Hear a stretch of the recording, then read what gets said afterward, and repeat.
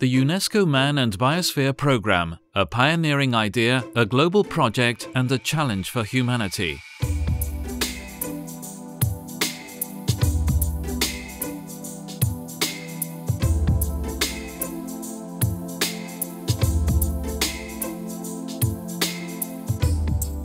All of these places and landscapes, which are so different and so far apart from each other, have something in common. All of these people from different cultures live and work in areas in which they pursue a common objective. All this nature and the people who live in it are part of the biosphere reserves. In the middle of the 20th century, the human race for the first time raised the crucial question for its future. Is the progress of civilizations compatible with the conservation of nature? In 1971, UNESCO conceived the Man and Biosphere Program and answered the question. Depletion of resources brings with it firstly the disappearance of ecosystems and later the civilizations. There is only a future when a responsible use is made of the resources based on the respect of the environment and when there is an environmentally friendly society and economy. 16 years later, this idea was summarized in 2 words: sustainable development. But where to start? Where can we test this innovative approach? The MAB program proposed the creation of some areas committed to the conservation of nature and with a model of lasting socio-economic development in the long term, where local cultures and traditions are respected. These places were called biosphere reserves.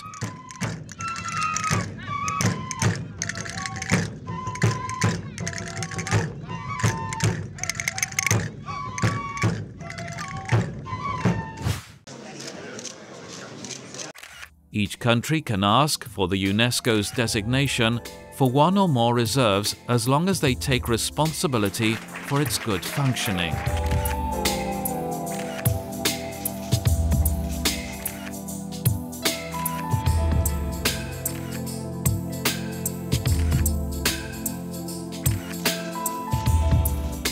UNESCO declares the new reserves by decision of the International Coordinating Council of the Man and Biosphere Program. This same council has developed over the years a number of documents such as the Seville Strategy or the Madrid Action Plan that have served as a guide to countries and reserves in order to achieve a common objective: the sustainable development in the World Network of Biosphere Reserves.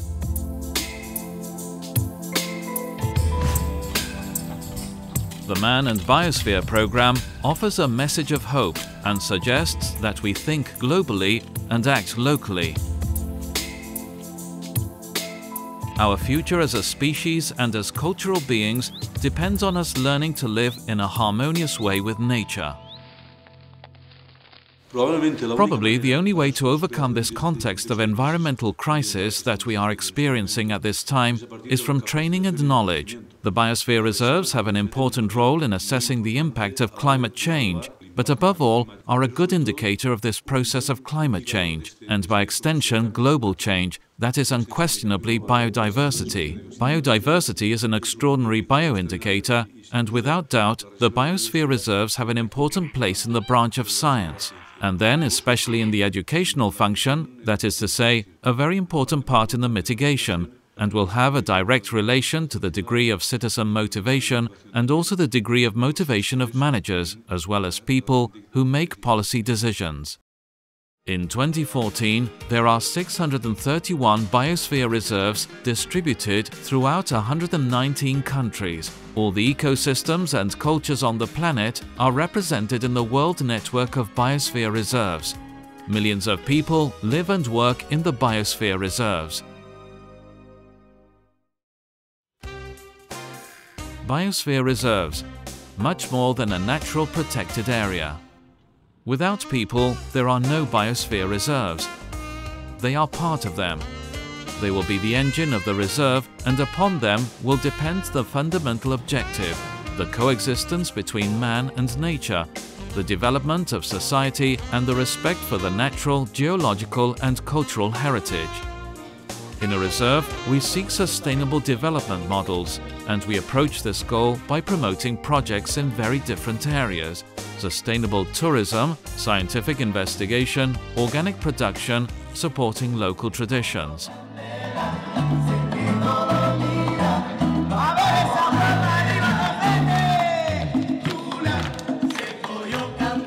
But how is a biosphere reserve created?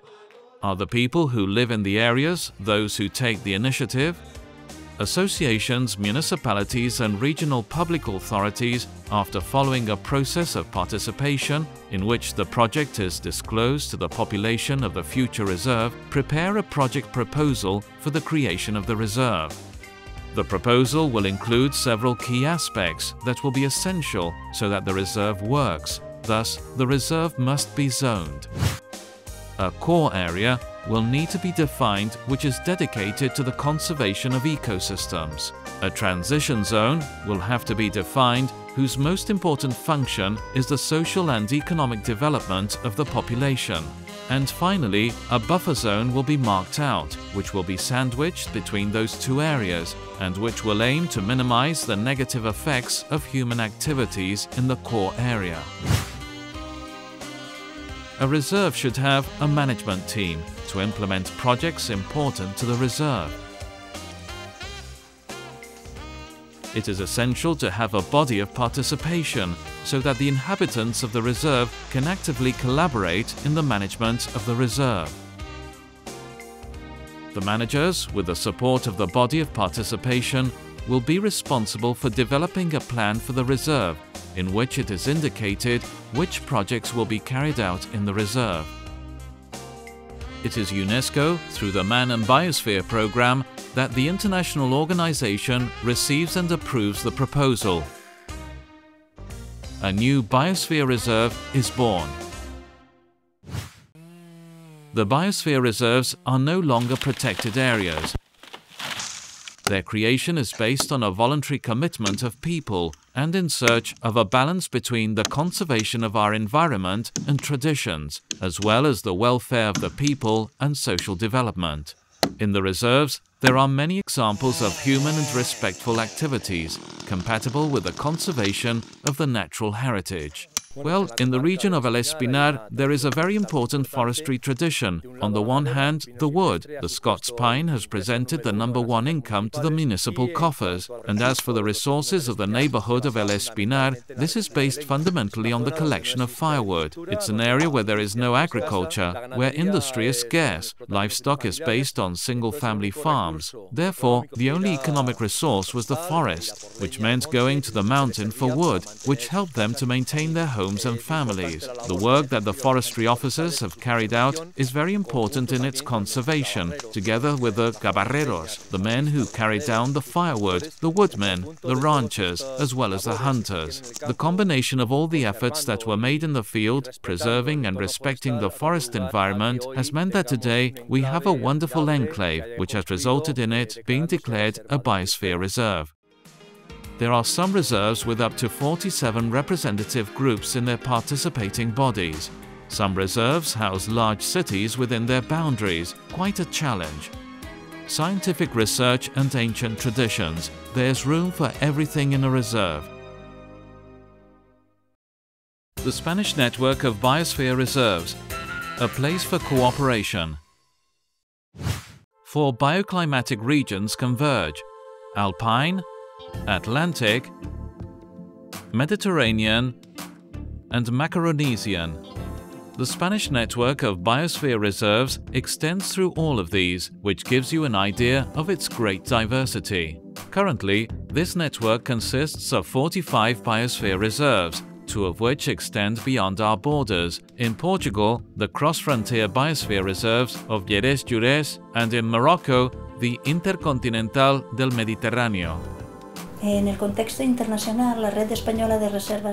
the international context, the Spanish Network of Biosphere Reserves is really a recognized network. It is a network that has worked hard, and an example of this is the contribution that the Spanish state has given over time in terms of the plans under UNESCO. Another important example of this is how initially they were declared biosphere reserves by the Spanish state. They were one of the first countries to create biosphere reserves in the year 1977 and bring, in addition, 45 reserves in a context that currently is made up of 631 reserves in 119 different countries. The work philosophy in the network of the Spanish Network of Biosphere Reserves is to be able to save all the experience gained over many years, both successful and unsuccessful, in order to continue moving forwards, to avoid making the same mistakes and thus spread knowledge and benefit from each other. The types of uses that occur in the network are varied. It can be any type of use of the medium, provided that it is done in a respectful manner, and always provided it is not done, as I say, at the expense of the environment, but respecting it and with some items of sustainability. It should be noted that the reserves are an instrument by which a program of social and economic development can be established and with time sustained. Therefore, trying to ensure that man and biosphere work together in this program. The work in the network is collaboration, exchange of information and experiences in order to achieve between everyone a common objective, that the reserves are areas where nature, society and economy constitute the pillars of development. To achieve coordination and smooth communication in the Spanish Biosphere Reserves network, several ingredients have been required. Firstly, there are some rules which determine who is who in the network. Secondly, a group that makes decisions and in which are represented the autonomous regions where there are reserves and also the social groups most involved. This is a Spanish committee of the MAB program, whose function is coordinated by the National Parks Agency.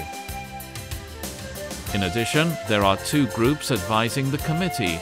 One of them is the Board of Managers, which includes all reserve managers, and the other is the Scientific Council.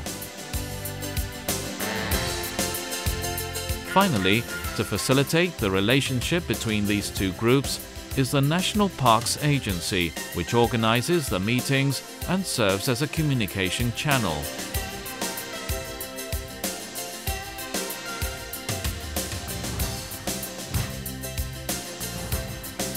The inhabitants of the reserves, their managers, the scientific community, public administrators, NGOs, tourism and agriculture, among others, are represented in the network and participate in decision-making through the MAB committee.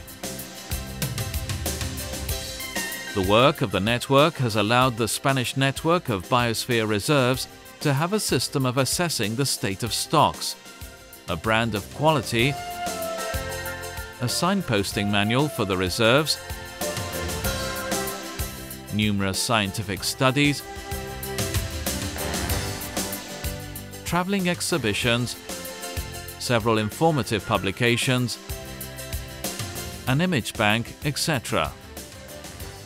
The Spanish Network of Biosphere Reserves is one of the most active and structured national networks that exist in the world.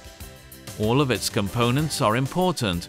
Altogether, they join forces so that the biosphere reserves are a benchmark in the pursuit of sustainable development. More than 1,800,000 people live within the Spanish Biosphere Reserves. The total area that the Spanish Network of Biosphere Reserves occupies is superior to that of countries like Switzerland or Denmark. More than 100 people are involved in the coordination of the Spanish Network of Biosphere Reserves. Successful experiences in the Biosphere Reserves towards sustainable development. The Biosphere Reserves are test sites, places where there is a commitment to putting theory into practice. They look for development capable of satisfying the current needs of people without compromising the resources and possibilities of future generations. sustainable development is sought. And the biosphere reserves are also a clear opportunity to create jobs and to create value in rural areas. There are great opportunities in agriculture, the agro-food sector, in organic production, in products from the sea and river estuaries, and not only in this sector, but also new and more innovative products linked to the environment. This does not happen alone. Firstly, it is necessary to identify these opportunities in each one of the reserves, working with entrepreneurs, giving them training and tools, because it is the brand of the biosphere reserves for the products and services of the reserves. Obviously, it will be added value for those products and for the markets that know how to appreciate and recognize this added value of our products. In the Spanish network of biosphere reserves, there are numerous examples, but maybe it will be instructive to focus on three key sectors: energy, tourism, and agriculture. Energy. The obtaining and supply of fossil fuels generates possibly the greatest environmental impact on the planet. The biosphere reserves are committed to renewable and self-sufficient energy sources. For example, in several reserves, biodiesel is produced from vegetable oils.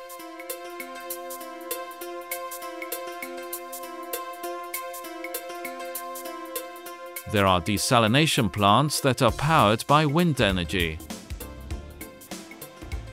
And ice is produced from solar energy in the Biosphere Reserve of Fuerteventura. But undoubtedly, the most significant event is the recent inauguration of the wind energy power station of Corona in the Biosphere Reserve of El Hierro, which will enable it to be the first island in the world to supply itself solely from renewable energy.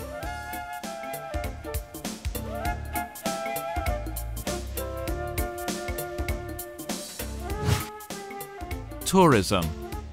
Given the arrival of mass tourism, seeking sun and beach holidays, many biosphere reserves are offering an alternative model for minorities, which, with a high standard of facilities and services based on respect, understanding and enjoyment of nature and local culture, offer a wide range of tourist activities. My name is Enrique. We have a hiking and excursion company on the island. It is an island that we have fallen in love with, and with which we have decided to share our continuing projects in order to deserve the title of Biosphere Reserve. In this way, it is contributing not only to creating new jobs and preventing the depopulation of rural areas, but to conserve and enhance the natural and cultural resources. We are more than 30 establishments that represent this brand of Rio Mandeo Refugios. This is a brand that has existed before the creation of the Biosphere Reserves and is based on the Rio Mandeo, which is the backbone of this reserve, apart from its shores. We who always work with a local product, sustainable tourism, and the reserve is the perfect setting to achieve a quality brand which represents us both nationally and globally. In 2008, the Principality of Asturias signed a collaboration agreement with the Secretary of State for Tourism to develop the Biosphere Reserve Tourism Product Club, with the intention of promoting the development of tourism in an area where there were already several biosphere reserves established, such as Picos de Europa, Redes, Somiedo, Muñellos, Fuentes de Narcea and Oscoseo. During this process, a number of companies, especially related to the tourism sector, benefited from this quality brand, and who eventually pledged to meet a number of requirements implicit to the concept of sustainability of the biosphere reserves. Agriculture and livestock. The more developed societies demand, with increasing intensity, quality food, whose production is consistent with the conservation of nature and the development of the local economy.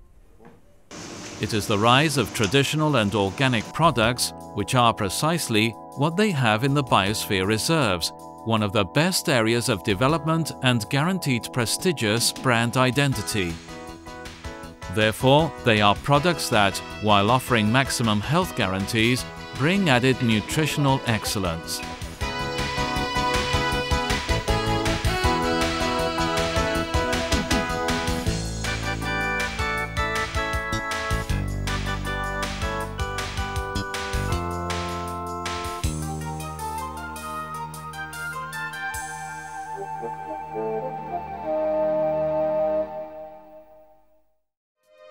First, it was necessary for man to be civilized in his relationship with man. Now, it is necessary for man to be civilized in his relationship with nature. Problems cannot be resolved by thinking in the same way as when they were created. Every person must observe his land and think of solutions for the planet.